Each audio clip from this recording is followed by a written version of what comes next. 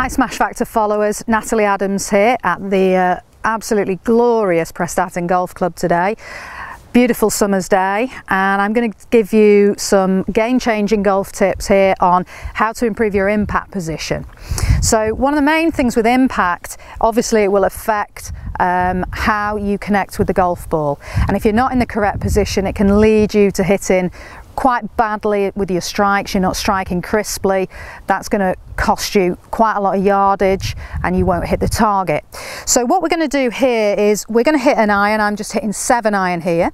I've just placed an alignment pole between my feet, so that's just going to show me where the centre of my stance is, and because I'm hitting 7-iron I'm just positioning the ball just left of centre there. Now the correct impact position is quite different from your setup position. So what you're needing to achieve at impact is this position here. And what's key that we're trying to create here is a really straight line from your left shoulder down through the hands and through the shaft as you're striking the ball or just after it, so you're delivering the club head at full speed. The hands are in front of the left thigh, and the majority of your weight has shifted onto your left foot. So there's a lot of pressure in your left foot here. I would say a good 70% pressure in my left foot. The right heel is up off the floor and the foot is rotating towards the target.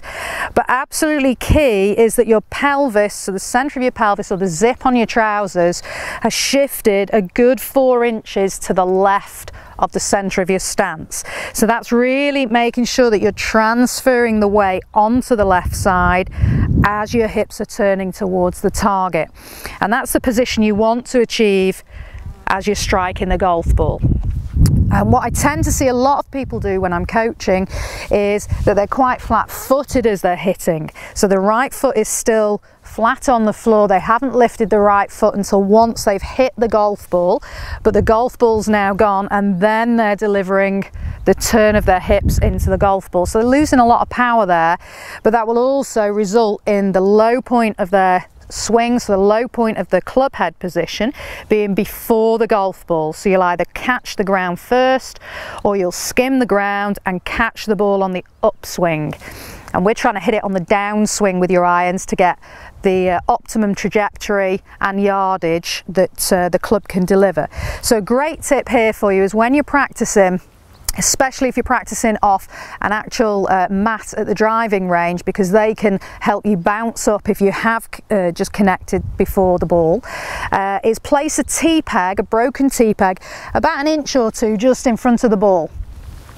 And what you want to work on here, everyone, is to make sure that once you've set up that you strike that golf ball, but you also strike the tee peg. So if the low point of your swing is before the ball and you're on the upswing as you're hitting through the ball, there's no way you're going to be able to take that tee peg out as you swing through. So this really will help you to make sure that you shift across onto your left side, you really get that pelvis shifted over towards the left foot, and you get a downward striking action through the golf ball.